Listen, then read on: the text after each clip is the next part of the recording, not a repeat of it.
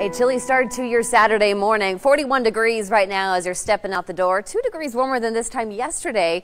Winds are still right around 5 miles per hour, and you're seeing a beautiful sunrise with nice and clear conditions out there. We expect to hang on to the sunshine, but we're going to see those winds pick up quite a bit today. Gusts anywhere from 30 to 40 miles per hour, closer to 25 tomorrow, and our daytime highs staying in the 60s. So the wind is going to be the main weather story.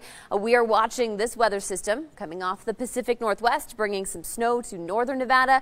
And as that starts to head towards our region, it dries out but brings some extra wind, and that's what's causing even a wind advisory in some regions just around the Vegas Valley. We aren't going to reach advisory level within the valley here, but through Saturday at 6 p.m. we're going to see that advisory level wind. So just a heads up, if you were traveling anywhere outside of Las Vegas, you may run into very strong crosswinds and blowing dust.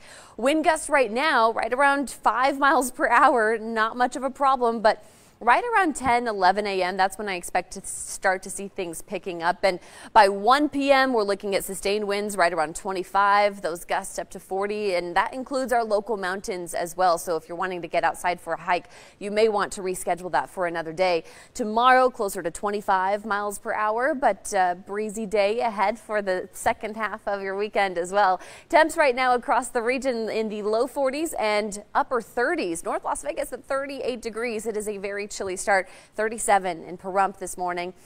Now, planning out your day, you will see those temperatures warming to right around 50 degrees by 9 a.m., low 60s through noontime, and 3 p.m. staying in the low 60s. We may struggle to reach that daytime high of 64.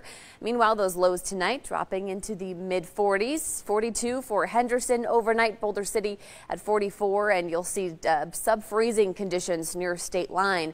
Tomorrow, we are looking at slightly cooler conditions, but less wind and plenty of sunshine. So 7 a.m. temps in the 40s, 57 by noontime tomorrow, and low 60s through the 4 p.m. hour. Now from here, we do expect a nice warm up, less wind and warmer conditions as this high pressure starts to build into our region Monday and Tuesday. Unfortunately, that is very short-lived because another weather system dropping right back in midweek. That brings our temps right back into the low 60s and brings a couple of extra wind gusts with it. We are going to see low 70s on Tuesday.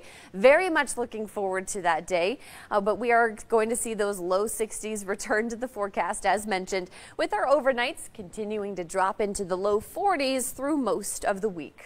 Definitely going to want to head out this week. It's going to be a little bit hot to start out our week, but then we are talking about a cool down in about a week. Satellite and radar right now, we can see some cloud coverage rolling through southern Nevada. Pretty quiet in Arizona right now, but that's actually going to change in the next day or so. In about 24 hours, when you look at that radar, it's going to be the opposite story. We're going to see moisture moving in from the south, mostly hitting Arizona, but we could get a little bit of a taste here in southern Nevada. I'll have more on that in just a second. But right now, you can see live look from our Mandalay Bay camera. A little bit of that golden hour right now as our sun sets. Today we did see a high of 89 degrees, so actually cooler than that seasonal average of 92 degrees for this time of year.